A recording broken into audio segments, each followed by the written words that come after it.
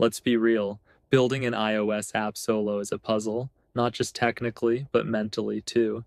You're not just coding, you're planning, you're designing, you're naming things, managing scope, second guessing decisions, trying not to overbuild, all while making sure it still feels like your app, not just something AI spit out. That's why I started developing this routine for using Cursor AI, not just using it to answer coding questions, but actually turning it into a real partner in my workflow, one that feels like it's building with me, not just for me. This whole video is a breakdown of how I do that, not once I'm already in Xcode, but before, when the project is still an idea, when I'm trying to decide what to build, and more importantly, why. Hey, I'm Daniel. This is Solo Swift Crafter. I build apps solo using SwiftUI, Xcode, Cursor, Claude, and a mix of AI tools. And here I share the stuff that helps me build faster without losing clarity. So let's walk through how I supercharge Cursor AI for my solo dev projects,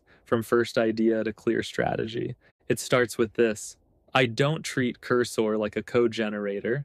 I treat it like a collaborator. And for that to work, it needs the same thing a teammate would need: context. That's where my PMR comes in. PMR stands for Product Market Requirements. It's a fancy term, but in my world, it just means here's what I'm trying to build, here's who it's for, and here's why it matters. This isn't just a feature list, it's a vision. And when I put the time into writing it, I find everything else becomes easier. So how do I write it? First, I brain dump the core idea, usually out loud. I use voice GPT and talk while walking or cleaning up or doing something where I'm not staring at a screen. I explain the app like I'm describing it to a friend, what it does, why I think it matters, what kind of people I see using it. And honestly, this part is kind of fun. It's just me rambling in the Notes app or into Voice GPT, trying to get a sense of what I care about. There's something low pressure about it. I'm not trying to be smart or polished, I'm just exploring. Then I ask GPT to help me pull a short mission out of that, something focused, something like create a sessions tab that allows users to easily launch or build focus time management workflows. And I follow that with a goal. The goal is to provide a frictionless experience with delightful visuals and persistent access to active sessions. Once I've got that, I start poking at it. I go back and forth with GPT : what kind of UX flow makes sense? Where might users get stuck? What does friction look like here? Sometimes I'll challenge its assumptions, like, hey, are we assuming people want a timer? Or are we giving them options? That kind of stuff. It becomes a kind of design jam with GPT as the co-host. I do this in Canvas or a long thread. I want to stress test the idea before I write a single line of Swift. Then I sketch, really rough. I use Figma, but only for layout and flow, not for style, just boxes and arrows. I'm not trying to make something pretty, I'm trying to understand how it works.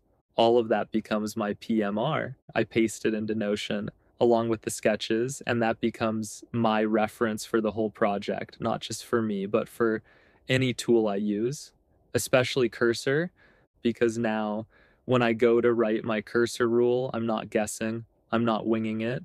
I have a real sense of what I want help with and what I want to decide myself. So let's talk about that rule. The Cursor rule is the script I give to Cursor AI at the start of every new project.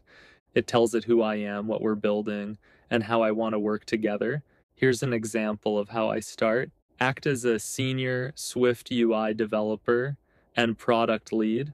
We're building a productivity app for iOS 18 using the SLC approach. And then I go deeper. I tell it what tech stack I'm using, SwiftUI, core data, maybe CloudKit. I tell it how I want the app to feel, what tone to take in suggestions, and this part is key, I tell it what not to do. Like, don't over-engineer, keep scope tight. If I ask for something vague, ask me to clarify. And yeah, the first time you write one of these, it might feel weird, like, am I really writing a letter to an AI? But honestly, It works. It changes the dynamic. Cursor starts to feel less like a tool and more like a coworker who's actually paying attention. This rule becomes the voice of the project, and the clearer it is, the more Cursor feels like a teammate who gets it, not just a bot that fills in blanks. Once that's done, I do something that's been a game changer. I split the app into three big sections, not based on screens, based on user flows. Like for my time tracker app, the three might be starting and managing sessions, customizing workflows, reviewing stats and progress. Each of those becomes its own mini roadmap. I build those out one by one. Again, with GPT, I say, based on this PMR and this cursor rule, help me outline the core features and flow for section one. And we go deep. I ask questions, push back, iterate until we have something that feels focused and real. Then I save each section into Notion, not to share, not to publish, just for me. It's my private product doc. When I get stuck or overwhelmed or tempted to add random features, I come back to it, and from there I'm ready to open Cursor and start building. But now when I ask for help, whether it's writing a view model or debugging a Combine issue or structuring navigation, I'm not just throwing random prompts into the void. I'm working with a partner that knows the project, the plan, and the vibe. And that's how you make AI tools actually helpful, not by asking better questions, but by giving better context. Because when Cursor knows what I'm building, why I'm building it, and how I want it to feel, everything gets easier. The Swift UI is tighter, the logic is cleaner, the UX feels more aligned, and I stay focused. I don't waste time chasing ideas that don't fit the vision. I don't burn out rewriting code that didn't need to exist. I move forward with way more confidence. This is the flow that's helped me most, and I hope it helps you too. If you want a deep dive into how I actually write my cursor rule line by line, let me know in the comments. Or if you want to see how I map out those three roadmap sections with GPT, I can share my templates. And in the next video, I'll show you how I take all this prep and actually start building the first real screen inside Cursor, from planning to production Swift code. So if you're curious how to go from strategy to build without losing your vision, stick around. And if you're not subscribed yet, now's a good time to hit that button. I'm Daniel. This is Solo Swift Crafter, and I'll see you in the next one. Peace.